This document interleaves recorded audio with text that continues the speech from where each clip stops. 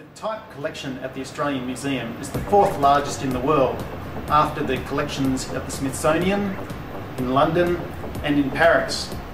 There are over 32,000 species of fishes worldwide, and Australia has a remarkably rich fauna with over 4,500. We reckon there'll probably be about 5,000 species, but the numbers are still going up. In fact, there's a new species described every week in Australia, and this is where the type specimens reside. These are the specimens that were actually used in the scientific papers that put the names on these species. And some of these species go back into the mid-1800s, and of course we're still describing them today.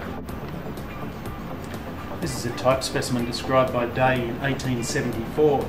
Unusually it's a dried specimen though. And being professional ichthyologists, we have to label where the tail and the head are, because we're just not sure.